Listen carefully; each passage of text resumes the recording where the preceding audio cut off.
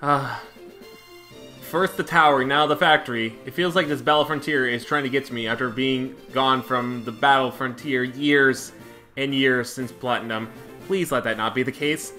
Hey there guys, my name is Blake, also known as the Nerd, and welcome back to another episode of Pokémon SoulSilver. I almost said Pokemon Platinum, but then I realized, wait a second, no, wrong thing. Last time, we had some fun at the Battle Factory, minus one time in which one fatal move equaled massive loss, and I had to reset the whole thing, but it didn't matter because afterwards we were able to completely annihilate the Battle Factory, which I'm pretty content with. So in this episode, we're going to go into the Battle Arcade. No, we're not playing Pac-Man with Pokemon, or Donkey Kong, or any of those. That's just the name of it. Don't think there's any actual other video games. But here in the Battle Arcade, it's similar to the Battle Tower in which you choose your own Pokemon. However, there's also a little bit of random gimmicks within this. I would explain this, but I feel if I were to explain everything, it would not make as much sense as me showing it off. So, we're gonna jump straight into the Battle Arcade. And last time we did Afterburner, Oberon, and Reynolds. This time around, I think, let's see. I think Frax will be a good lead. I hope so. I want to say Sephiroth? Because that's Screech. I want to say. I don't know. Definitely Reynolds, though. Reynolds kind of pulled up the last time, so Reynolds will probably be the MVP, and we'll see if Sephiroth actually pulls through for this one. I don't think it will, but we might as well give it a shot and see. So you can see how crazy things can get in the Battle Arcade. If you thought the Battle Factory or the Battle Tower is going to be crazy, well, that's just because it's the basics. This is where the good gimmicks of Fortune and Battle Frontier come into play. And my gosh, it is so beautiful because of it. So, we entered this little rip room right here.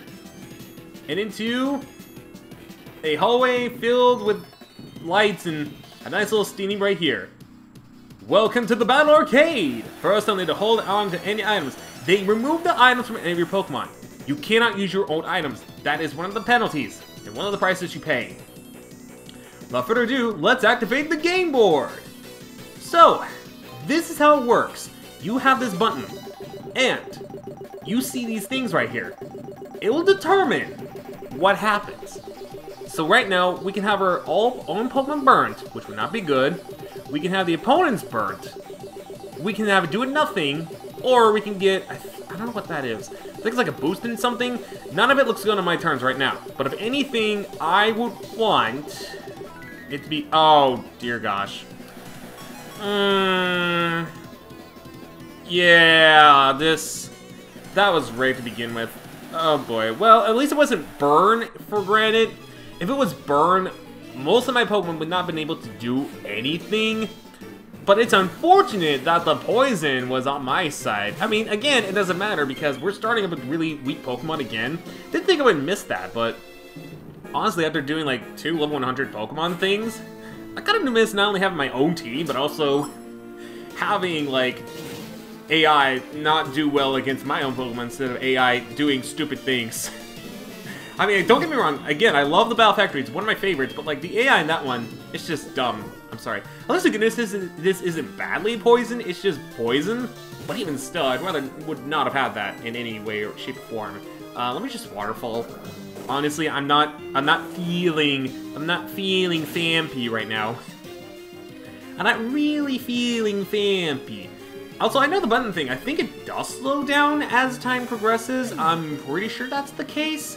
I could be wrong on that, or it's just overall the same. But I will put on screen right now what the leader would have should you actually face the leader of this facility in the Battle Frontier. Unlike the last one, where it was completely random, this one has specific Pokemon.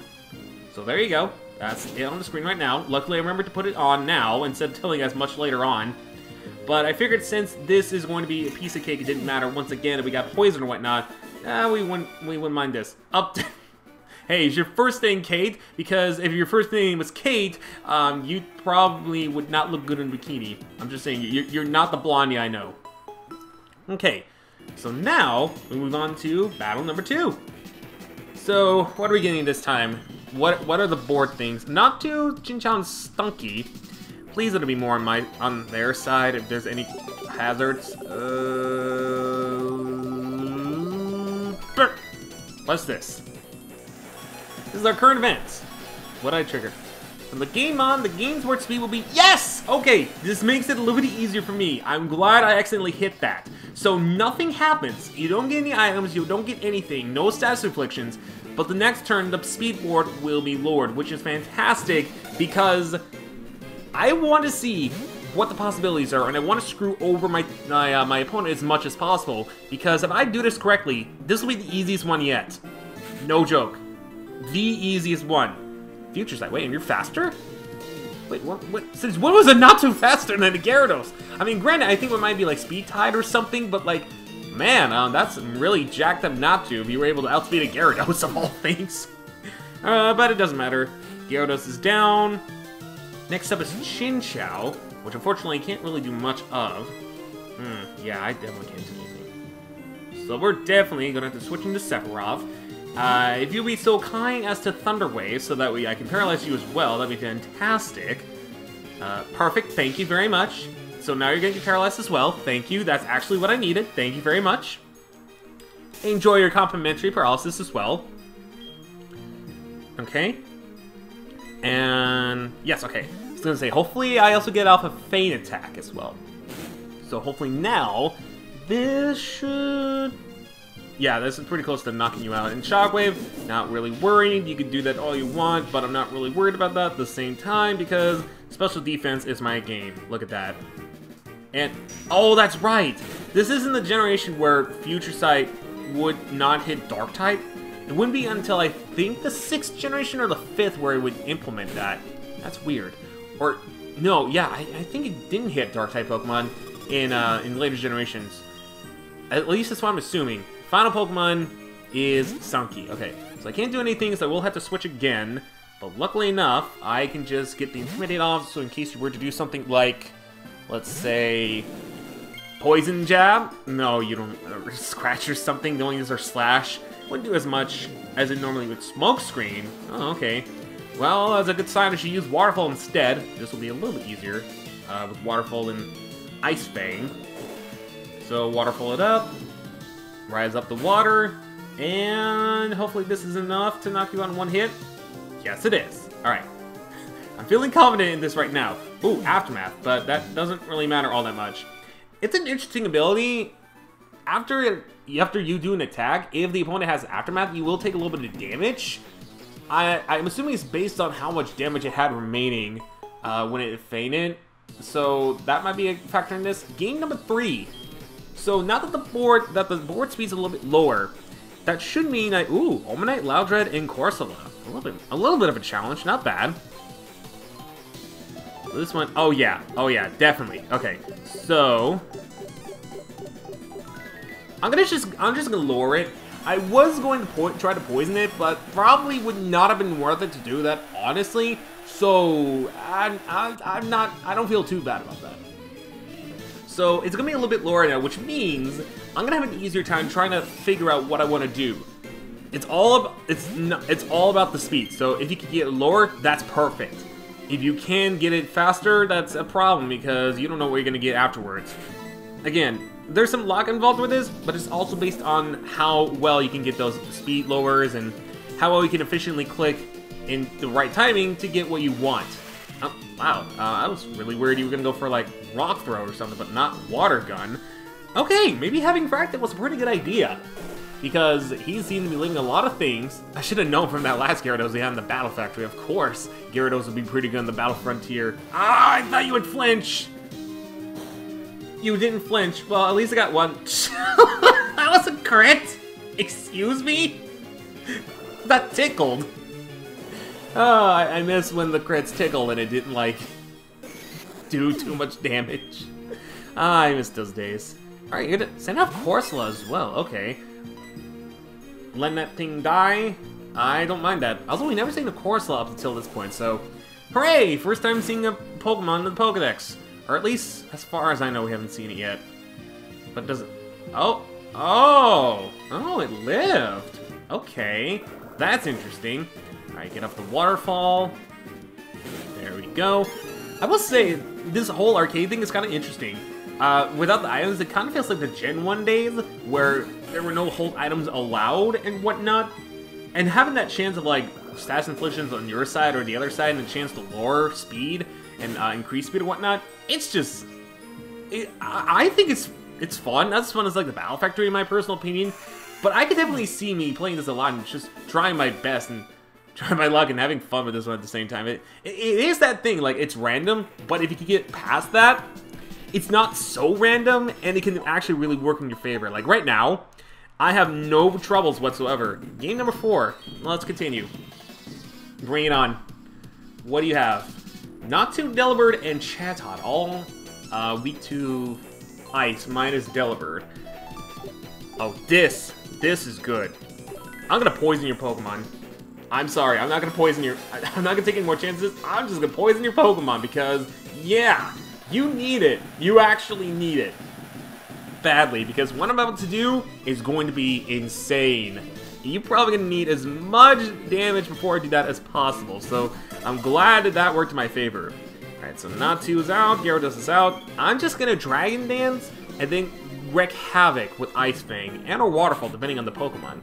I'm just not one of those Pokemon, or not one, yeah, I'm not one of those Pokemon that would take the risk, and or person, you know me. Critical hit. The delicious, nutritious, low damage critical hits. Although that one did a lot better damage in terms of critical hits than that water gun did. That water gun felt like nothing. Okay, so now that we're in the clear, let's Ice Fang. This immediately is gonna knock you out. And then for the Delibird, I think I'm going to Waterfall. I know I could have just easily Ice Fanged because of the poison, but I was not gonna risk it living. I really was not gonna risk it living. So let's Waterfall. And if it does live this turn around, at least the poison will knock it out. So it's in a good way, this actually was very, very beneficial. Plus, they were special attackers, so well, they were mostly special attackers. I guess Delibird would be the only one that would have been really badly injured by the burn. The other two would have been mostly special, so... Okay, unless that happens for some reason. Yep, of course we can't have an episode of the Battle Frontier without something freaking missing and it being like a freaking matter and whatnot. No, we can't live without that at all. How did you know, game? How did you know? You know me too dang well. Get out of here. You and your Swift. You and your Swift. Remember when Chatter was still active and it didn't sound as good, and then they got rid of the option to remove things to stay in the microphone because people were cursing or making loud noises and whatnot, as far as I remember. Wow, we're at game number 5 and we're only like 13 minutes in. Alright, that's impressive. Alright, he's got a Rhyhorn, Krogak, and Kabuto. Now, is the speed going to be the same, or is it going to go back to normal? No, speed is the same. We're gonna burn. We're gonna burn. You know, just in case they live. I just don't want to deal with a whole bunch of damage. I doubt they'll live anything, but just in case they do, yeah, I just don't want that much damage is all. And I'm actually glad I'm getting a lot of these that are really misbenefiting the opponent, because this is making this way too easy, to be honest. And compared to the other two, I'm really glad I'm having a way easier time, because struggling through the battle tower and then making a big mistake in the battle factory caused me to reset the whole thing, even though I was doing so well.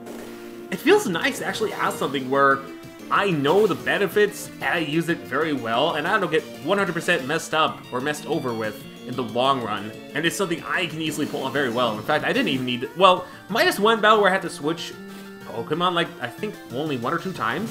This has been really easy. Alright, a Kabuto. Kabuto, this, really? You can go with that? Have a Waterfall. Have a nice complimentary Waterfall. Just pour it all over you. Knockoff? Ooh, oh boy. I'm scared. I'm scared of this poorly damaged knockoff. This poorly damaged knockoff. Whatever will I do? It did so much damage. I think I'm going to go insane. Ow! I broke my leg. I found a Pokemon Scrogunk. Do you have Dry Skin? Yes, you do. Okay, I just want to make sure. Oh, boy. I hope this isn't another one of those, I made a mistake. I'm going to suffer the consequences for doing said mistake. I mean, it's fine, because if anything, you're kind of helping me out here. Okay, good.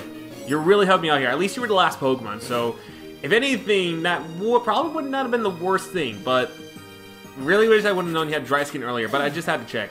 Because sometimes they have anticipation. I should have known.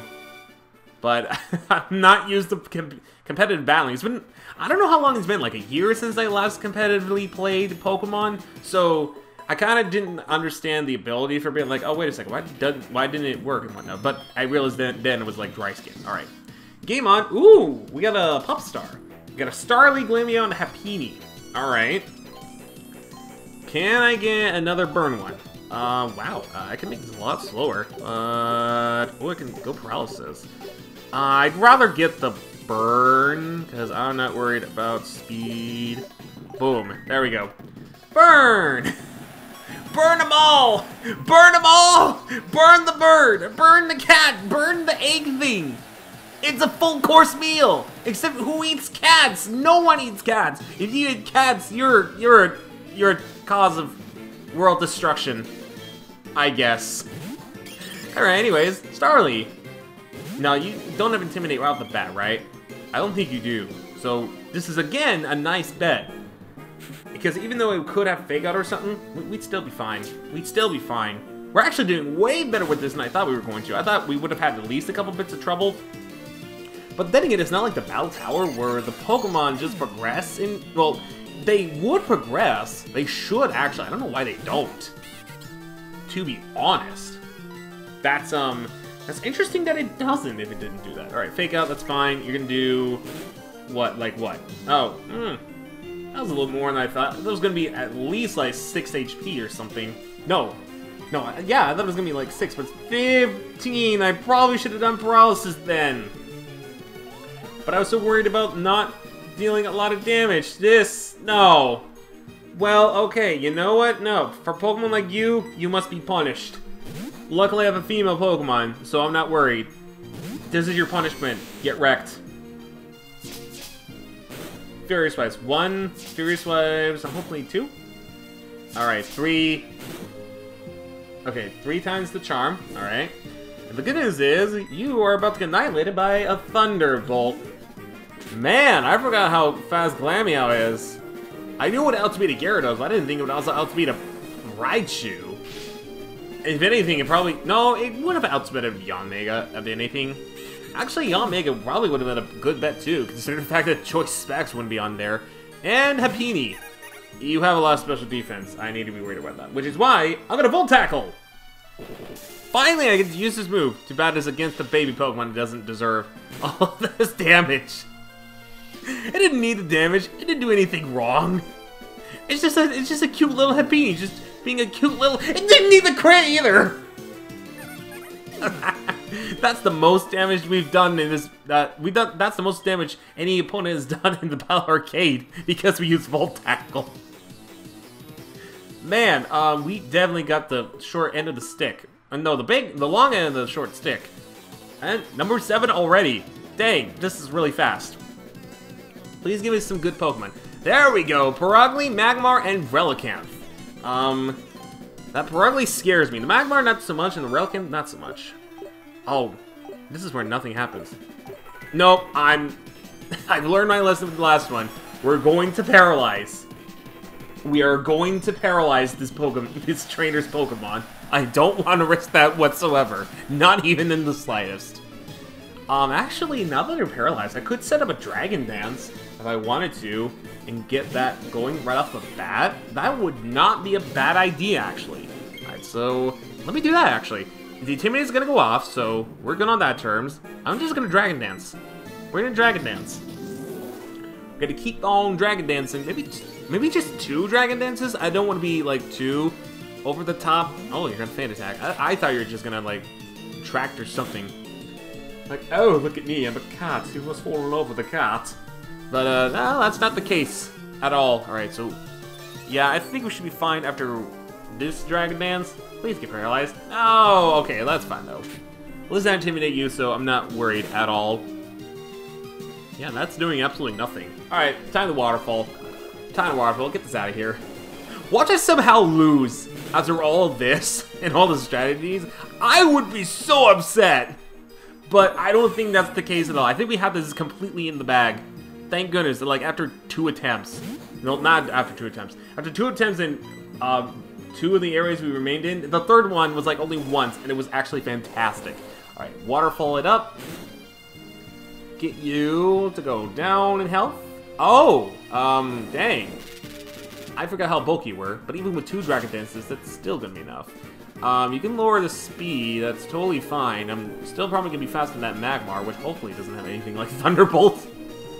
It probably will, and I wouldn't mind losing a Pokemon, especially the fact that we didn't even lose a single Pokemon. Like, none of my Pokemon fainted. That should count towards something. That really should count towards something, but even still, that's fine by me. One more waterfall. Man! We did not lose a single Pokemon. We did not lose a single match, nor did we lose a single Pokemon in this. I understand I needed an easy break, but come on! Come on!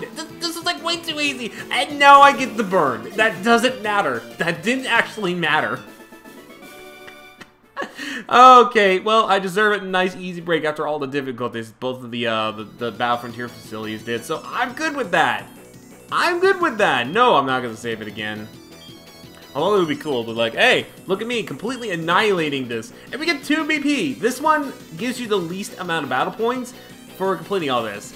If you want more, there are panels that can give you more battle points, but those are the only ways you can get more battle points. Right now we have 11 of these.